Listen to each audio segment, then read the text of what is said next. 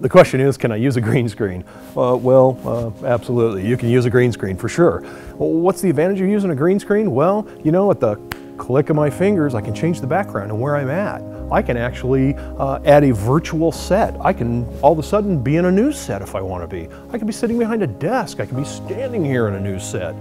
Really wonderful technology that we have in the green screen technology and the virtual sets nowadays.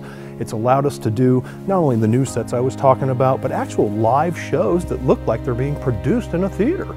So it's a wonderful way to go if that works for you.